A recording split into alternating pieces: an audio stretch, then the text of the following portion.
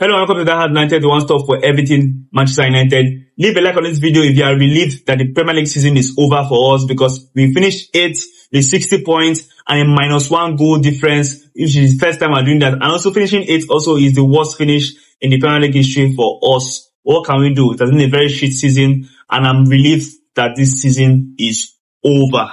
Honestly, I am relieved. We know that the reason why this season has been so bad, we are due to many reasons, honestly, due to many reasons, from the takeover, which was lingering most of the season, to no signings in January, to the many injuries we have had this season, over 70 injuries this season, to Ten Hag also making some silly mistakes, and players behaving stupidly, immaturely, not just being good enough, and all other factors.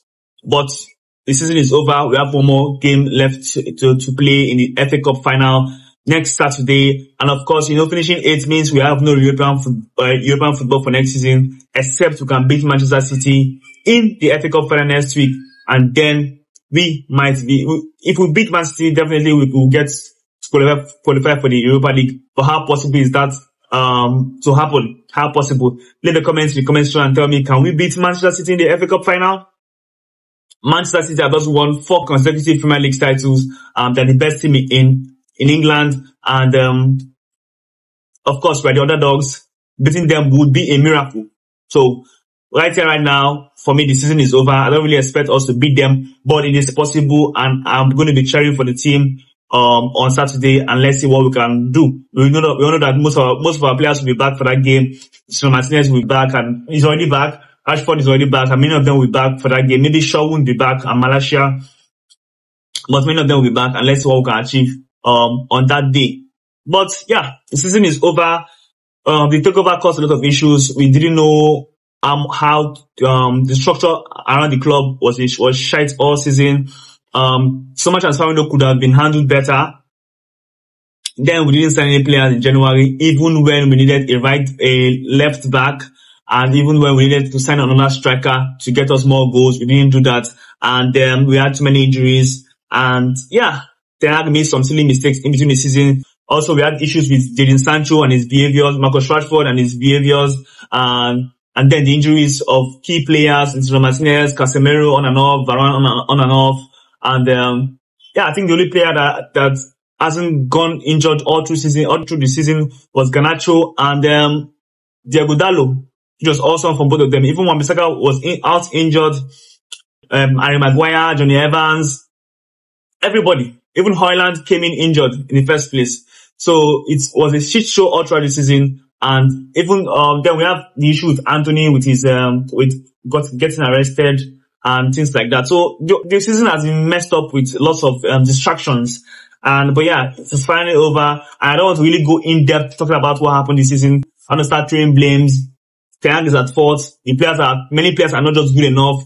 The ownership of this club are useless, and are one of the main reasons why we are where we are. But everybody has a part to play. But after the FA Cup final, maybe we can talk about the season as a whole. But the season is over. Now we have to focus on signing new signings, the transfer window, Ineos time to take over. Of course, we can see that the future is really, really bright with the players we have. And right here, right now, apart from our youth players, our youth prospects, every other person has to be sold. And if they are sold, I won't blink an eye. But not everybody will be sold, but we need to clear out as many players as possible. The Ineos needs to take over the situation with this club. They need to tell us what is the future of Erik Ten Hag. Why exactly are we waiting until the FA Cup final to announce what we're doing with Erik Ten Hag? Because does it mean if we lose the FA Cup final, Ten Hag might be sacked? Because if you know you're going to keep him, why not just announce it even before the FA Cup final? There's no need to let it go so far. But of course, we know that after the FA Cup final, we'll know what happens to Erik Ten Hag. The FA Cup final is also a chance for us to qualify for European football. That will give us the chance to at least make more money financially. So we are hoping that we can do that. But let's see what happens. But yeah, the season is over. I'm glad it is over. Tell me in the comment section, what is your verdict on the Premier League season 2023/2024 season? What do you think is the reason why we are so shit this season?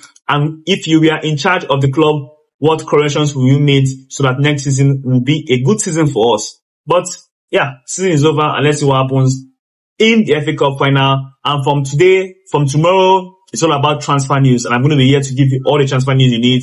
Stay tuned for Die Hard United, one stop for everything Manchester United. And I will see you all on the next one.